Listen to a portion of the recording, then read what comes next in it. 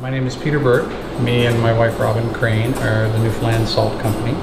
We've been making salt since 2012. My background is I'm a chef. I've been a career chef working around the world. I worked in Spain, China, Australia, all over Canada, here in Newfoundland. But you came back here. And I came back. Actually, last place I was in Vancouver, and I came back home. Being away and coming back, I saw the potential of what is here, what could be here.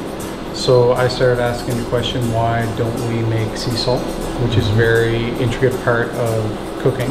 Like, the difference between a good dish and a bad dish is seasoning, a little pinch of salt.